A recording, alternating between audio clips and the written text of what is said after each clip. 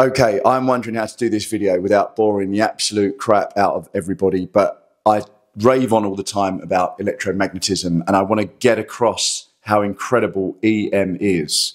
So electromagnetic waves are everything to me. No. EM waves mean a lot to... Basically, how am I going to start this to keep this cool? And okay, if you were to believe something but you couldn't ever see it, how do you know it really exists? However, with EM waves, we can program them to absolute specificity. For example, your phone, whatever you're watching this on right now, is receiving many, many bits of information, most likely invisibly, either over Wi-Fi or the GSM network. So how incredible that all these waves all around you right now, everywhere, and they can be programmed perfectly. These waves, to give some insight, electromagnetic waves, they are partly electrical, partly mechanical, partly magnetic, and they travel at the speed of light, and the E and the M, or the B in maths, the E and the B, they are 90 degrees perpendicular to each other. And you don't really get one without the other. They're correlated, obviously.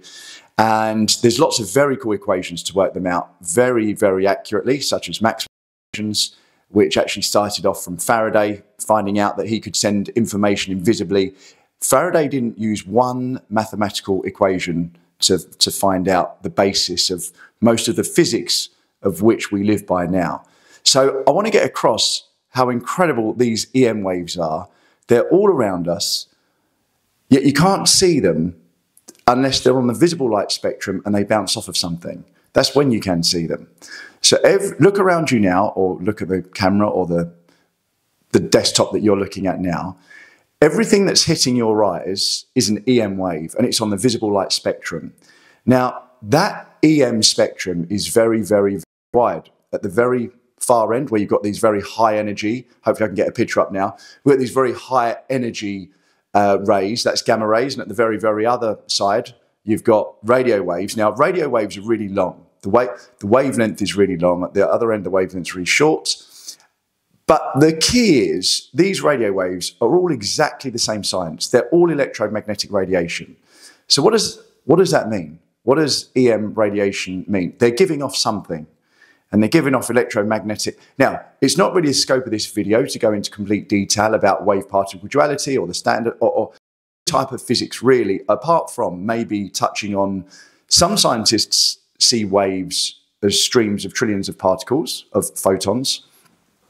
And some people see an EM wave just as a disturbance in space, with the amplitude, meaning at certain points the disturbance is more, the disturbance is less, but you can measure them. So it's really the amplitude, the wavelength, and the energy of the photons that are different. So, okay, stay with me, stay with me. I feel like I can know when I'm getting into I'm boring people, because I want to keep you interested in this subject. So every single wave, whether it's on this EM spectrum, is the same science. It's an electromagnetic wave, this E and the M or the E and the B. It travels, they all travel at the speed of light, unless they're traveling through water or something else. They can almost go on forever, almost. And they are the backbone of everything. So X-rays, EM waves, visible light, EM waves, radio, EM waves, gamma rays, Now, they're just words that we give things. Really, because we're human, we're smart. We know what an X-ray, we know that IR, infrared, means below red. We know that UV, ultraviolet, means above violet. But really, they're just frequencies. They're just numbers. And they transition from one number to the other. And there's probably a ton of other things between and either side of these frequencies that we have yet to discover. Okay, now to give you an example on visible light. Okay, hopefully you're still with me. I want to segment each part by sort of starting again. Okay, so the visible light spectrum, in my opinion, people say it's a tiny fragment of the whole EM spectrum, visible light. In my opinion, it's way smaller than what people think. We can see in 400 to 700 nanometers. Those frequencies, the number of times they go up and down in seconds, are what we call red, green, and blue. Now, that's between 400 and 700 nanometers, very, very, very roughly. We can't see either side, infrared, ultraviolet, and whatever. Now, those frequencies of 300 nanometers of what we can see is very roughly 3 times 10 to the minus 9% of the entire EM spectrum of what we know. So it's 0.0000003% of the entire EM spectrum is what humans can see. So you start thinking, there's a very reasonable question here to say, what does the rest of the EM spectrum look like if we could see it, if we can only see 0.803% of the EM spectrum? So I've done a bit of thinking around this and want to explain to you what it would look like, and also just try and understand a little bit about how crazy this is. As I said, these waves are invisible. I can't see radio waves hitting my phone right now, but they're there and we can program them to perfection. Whether it's receiving a 4K video, whether it's making a phone call, we can modulate these waves with amplitude or frequency. We can modulate carrier waves and just throw data across these invisible things across the sky. Okay, still with me? I hope so. Okay, the cool thing to remember is that when you make a phone call or you send a wave somehow, an EM wave, it's not just magically going from your phone up to the cell tower. It's emanating in a sphere, 4 pi r squared. Emanating in a sphere, the wavefront is a circle. So when you make a phone call, it's going behind you, in front of you. And when I see something, it's exactly the same. I can see things with the 4 millimeters of my retina, but just behind me, the light is there hitting the back of my head. So that's the next thing to understand, the spherical wave pattern, I guess, or wavefront of an EM wave. So these electromagnetic waves all around us, let's just talk about how we see things, how we see these. Because I'm looking at objects now and I can see them, but I can't see the light between me and them. You know, if I was to shine a laser and put some fog there, I'd be able to see the light between them. So the way that it works with today's understanding is that light will hit an object, let's say your phone or your screen that you're looking at right now. Within the atoms, within that, the thing that it's reflecting off at, those electrons orbiting those atoms will move energy shells based on the energy of the photon that's hitting them. Okay, got that? So photons are being absorbed. They're then reflected. So the way that you see something, you look at your screen and the electrons around the atoms, when they move, they're excited, they transition from one energy shell to another. They transition from one energy shell in the electron to another. And at that point, a photon is given off and that photon goes into your eyes. And that's how you see stuff. And that's how that's how we all see stuff. Now, how do our eyes make sense of that? I've always been of the belief that because an antennae is about a quarter the size of a wave that it wants to correlate with. So this antennae is this big because a wave double this size or quadruple this size is going past it and this antennae will pick it up. What that wave then does, traveling at the speed of light, it excites the electrons in the aerial, which then oscillate up and down, and it creates interference.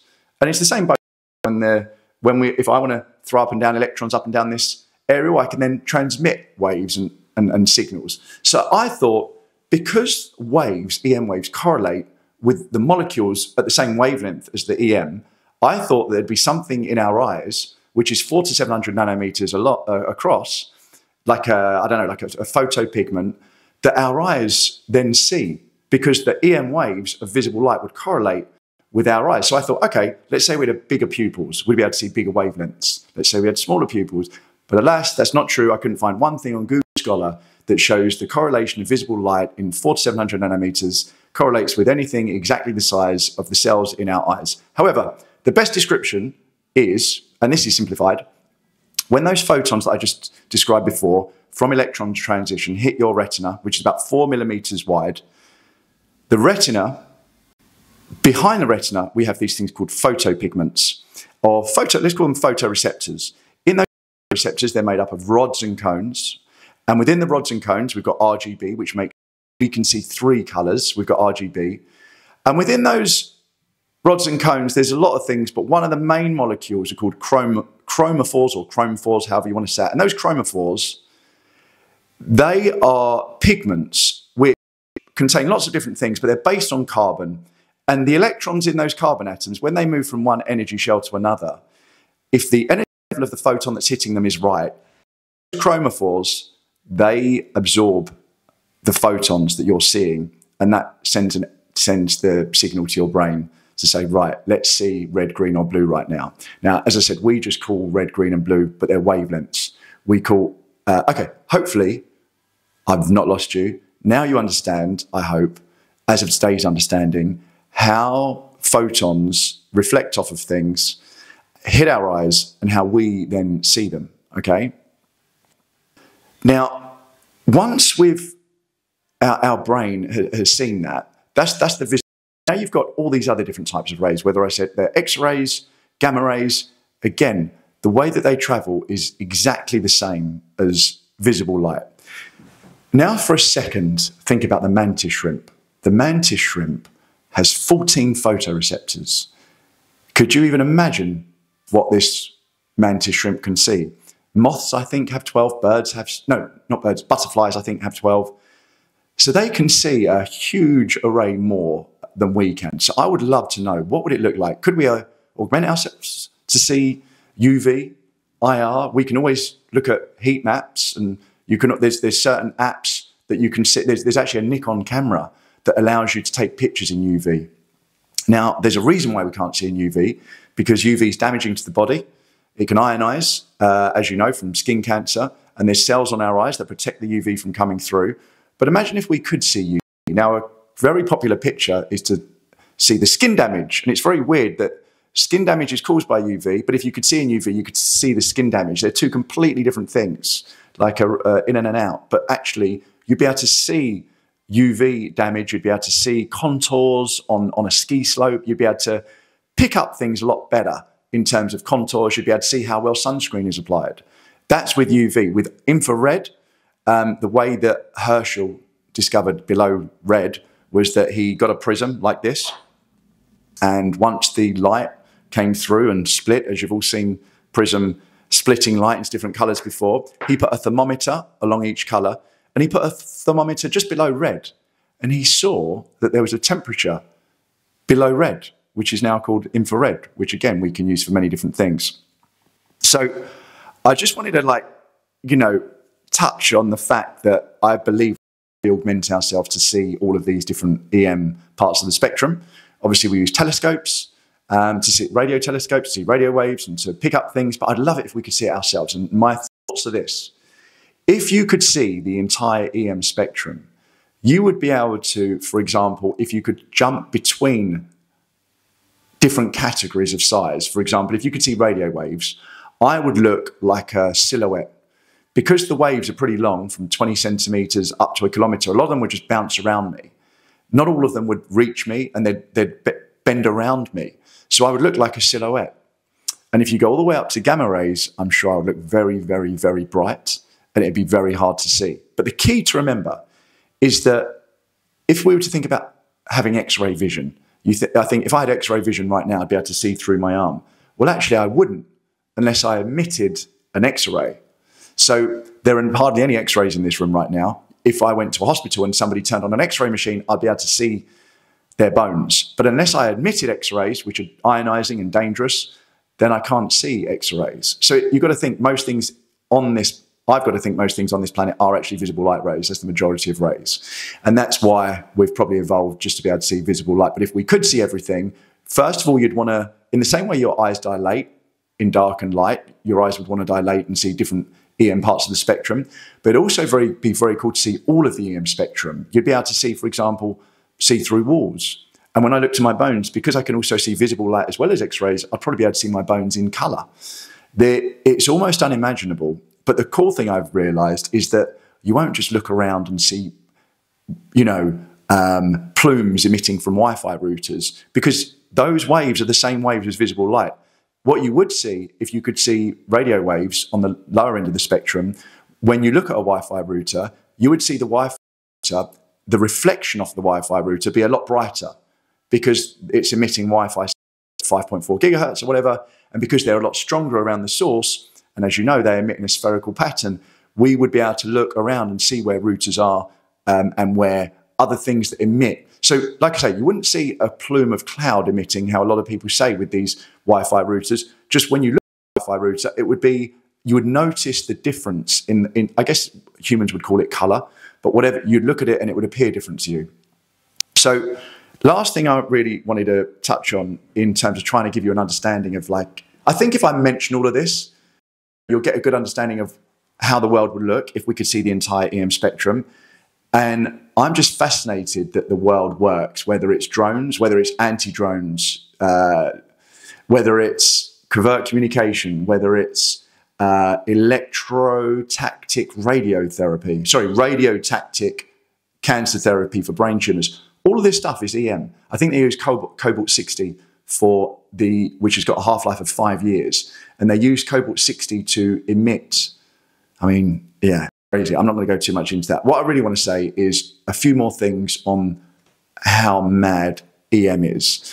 Okay, every single atom gives off electromagnetic radiation. So every atom around you right now, even if it's not just giving off light that you can see, it's giving off, as long as the electrons are excited, it's giving off radiation. So it's within the realms of physics to think that everything is giving off information, and that information is then being absorbed and saved somewhere. So there's no reason why you couldn't pick up a table and look at the table and look back at all the light that's ever hit it and be able to almost, not reverse time, but look at the light of the previous amounts of time. So everything around is giving off this, and we can pick it up. So if every telescope that picks up radio waves, which are basically photons, let's call them photons, if you had every single photon that has hit every single telescope around the world since the beginning of time, the entire power of all of those photons hitting every telescope around the world is less than 1 watt. That's how insane our telescopes are. In 1977, I think, SETI received a wow signal for 72 seconds. It was the 21 centimetre line, which is famous in astronomy. It's hydrogen. It's what astronomers think if there was extraterrestrial life, they would be sending signals at 21 centimetres, which is the wavelength. And we received that. And it's still probably our best evidence to date that there may be extraterrestrials. The OMG particle, a gamma ray hit Earth that was so powerful, a single photon had tons and tons of pressure, of energy. Just imagine we could harness those gamma rays behind a rocket. You know, it goes on and on and on. And I think EM is probably one of the most fascinating things to study. I've studied Maxwell's 4 equations, and I'm studying in my physics now, but I think it's very good to try and have a visual understanding of how the world would look if we could actually see EM. Now, I bought this amazing spectrum analyzer, which will look at all of the spectrum around me from 0 to 12 gigahertz a second. And it's like the noise on the TV. I used to look at the white noise on the TV. All of this is being seen right now by this aerial. So it's the EM waves are resonating, they're interfering with the aerial, they're throwing electrons up and down, and it's reading the waves. I can pick up my car key signals, I can pick up phone signals on this. So it's just a matter of how deep we can go until we can actually say, all right, I want to see infrared, I can see infrared, or I can pick up radio waves on my citizens band radio. I think that is it. I hope I haven't lost you. I thought of loads of ways of doing this video. You know, people do YouTube videos and they... You'll need to unlock your iPhone first. Wow. You know, there's loads of ways, loads of cool pictures and videos and make it really YouTube-y and try and get loads of views. But as you can see, I don't get many views. I really want to just explain how the world might look if you could see the entire EM spectrum and how fascinating it is that something that's invisible, that we can program so well, exists around us everywhere. And I think there's a lot of opportunities with it. Thank you. Oh, let us know if there's any other videos you'd like me to make on this subject.